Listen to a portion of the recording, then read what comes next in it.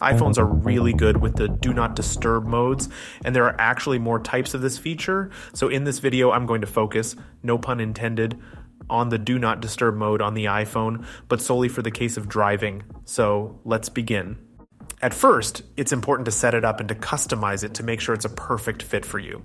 So navigate to the settings, and the focus section is going to be right there. So naturally open it up, and you should see by default all the focus types. The first one being the general, do not disturb, and the one under it, the driving. We'll now customize it here. If by any chance you can't see it here, just click the plus button in the upper right corner, and the driving one should be part of the list that shows up. Anyhow, click the driving, and this is where you can set it up. It's a bit different compared to the other focus modes. One of the differences is that you can't customize the home screen, only the lock screen and watch face. And it makes sense because when you're driving, you're not doing anything on the home screen at all, so it's completely irrelevant. So if you want to, you can customize the lock screen and the watch face that shows up on your Apple Watch. But I'm getting ahead of myself here. The very first section are people, and the people settings consist of two parts, silencing and allowing. So you can use both the sections or just one. If you have just a few people that you want to receive notifications from, choose the allow section. If it's the other way around, then decide which specific people you want to block for the period of you driving. Allow calls from, well, this is another important thing, because even if you choose the right people, the silencing or allowing only applies to notifications. But phone calls are a completely different category. So either allow phone calls for your favorite contacts.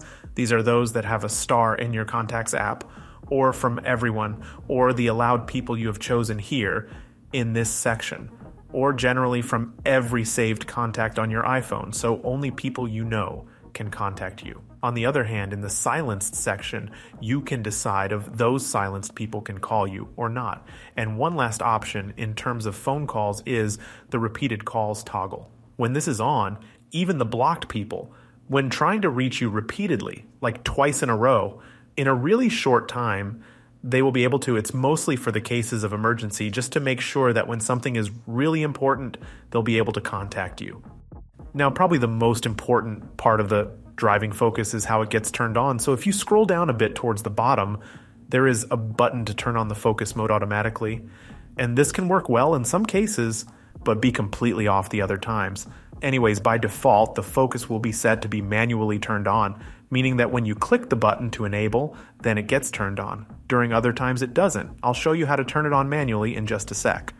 But other options include automatically. That means that when your iPhone knows, based on the speed you're moving, that you are in fact driving, when your iPhone detects motion and thinks you're behind the wheel, then the focus mode will be turned on. But you may just sit in the passenger seat and the driving focus will be enabled regardless, so I'm not sure if this is the best option really. These other two, however, seem much more reasonable.